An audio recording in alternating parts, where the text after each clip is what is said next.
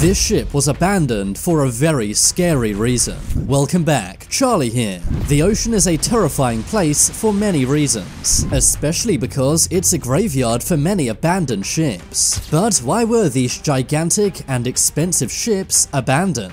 And what happened to their crew? First, we have to look at High Aim 6. In 2003, this ship named High Aim 6 was spotted off the coast of Australia.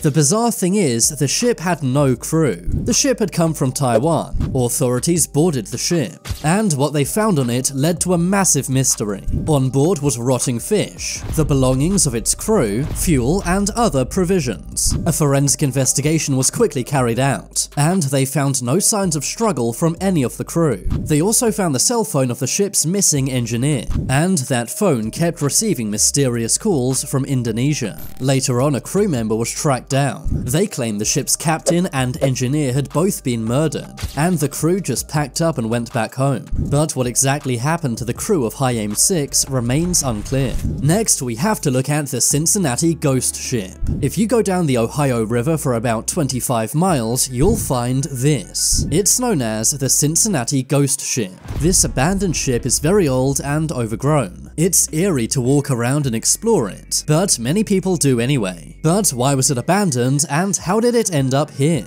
Well, it began life as a luxury yacht back in 1902. It was named the Circle Line. But when World War I occurred, the ship was taken over by the US Armed Forces. After World War I, it became a fishing boat. After that, it became a scientific vessel used for research, and finally became a tourist boat on the Ohio River. But eventually, this boat got too old and was abandoned by the owner. That's why today it's shipwrecked on the Ohio River. Now I have to show you the SS American Star. This is by far one of the most mysterious abandoned ships of all time. This ship was launched in 1940, and at the time was one of the world's most luxurious ships. But in 1994, it ran aground, and was abandoned off the Canary Islands. The ship was going to be sold for scrap metal, but at the last moment, the buyer's bank declined the transaction. So instead, the SS American Star was turned into a floating hotel. But before it could be opened as a hotel, a storm broke the SS American Star. The ship was destroyed on a reef off the coast of Fuerteventura, where it remains to this day. Many say it's scary how unlucky this ship is, leading some to say this ship may be cursed. Moving along, let's look at Shipwreck Beach. This isn't just one shipwreck, but a beach full of them. On the Hawaiian island of Lanai, you can find what's known as Shipwreck Beach. This 6-mile-long beach is home to 12 different abandoned ships. The first ship ever abandoned there is YOGN 42. This is an abandoned US Navy ship.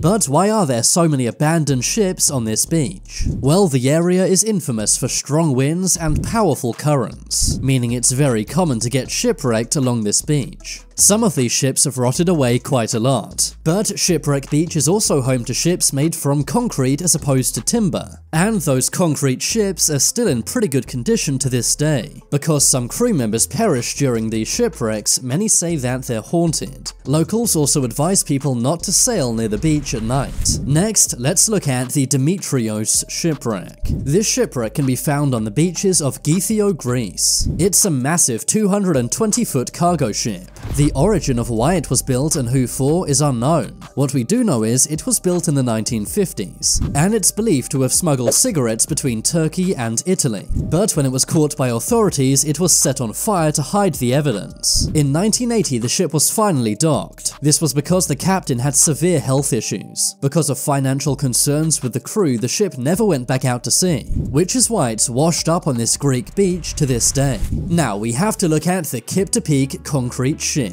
You may think concrete is a weird material to make ships out of, but during World War II, the US Navy made many ships out of concrete. They did this because during World War II, there was a shortage of steel. These were used during the D-Day landings in Normandy, France, and were incredibly successful and important for the war. But after the war, these were scattered off the coast of Kip to Peak, Virginia. Some say these abandoned ships are a bit of an eyesore, and others say they look just plain spooky.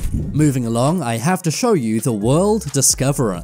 This ship was built back in 1974 in Germany, but today is abandoned off the coast of the Solomon Islands. But how did it end up there? Well, in the year 2000, it struck a reef, causing the ship to fall on its side. The 287-foot ship has been abandoned there ever since. Locals have been begging the government to get rid of this for years, but the government says it will be too expensive and difficult to remove. Over the years, many people have looted this ship. That's because most of its contents was left on board when it was abandoned. Now let's look at La Famille Express. This ship sits abandoned in the Caribbean Sea, but surprisingly it started life as a Soviet ship. It was made in the USSR back in 1953. Its first name was Fort Shevchenko. It was involved in the Cold War, namely during the Cuban Missile Crisis, hence why it's in the Caribbean Sea. When the Soviet Union collapsed, this ship was sold, and given the name La Famille Express. But during Hurricane Francis in 2004, this ship broke loose from her moorings, and became stuck on some reef in the Caribbean Sea. The ship was never recovered, and it remains there to this day. Next, we have to look at the Boss 400. This shipwreck looks very bizarre. That's because it used to be a crane barge. It was being towed by another ship off the coast of South Africa, but that's when a storm broke the tow rope,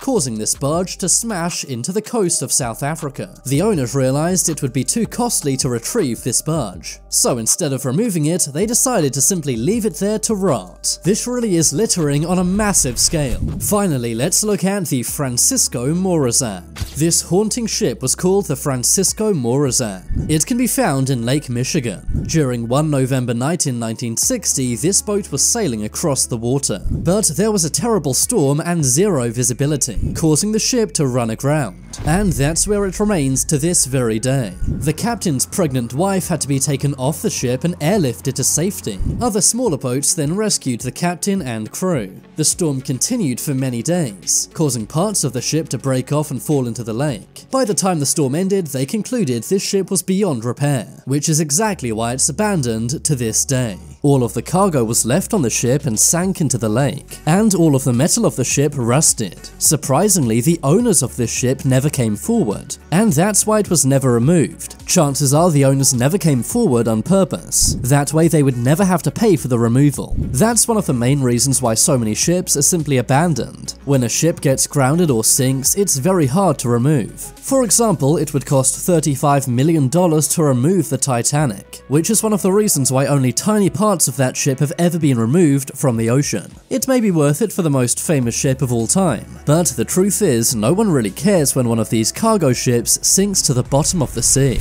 Now it's time to make your voice heard. Comment below which was the most mysterious abandoned ship. If you want to see my short videos, then check out my second channel. I've been Charlie, thanks for watching. And if you haven't already, then what are you waiting for? Subscribe to Top 10s.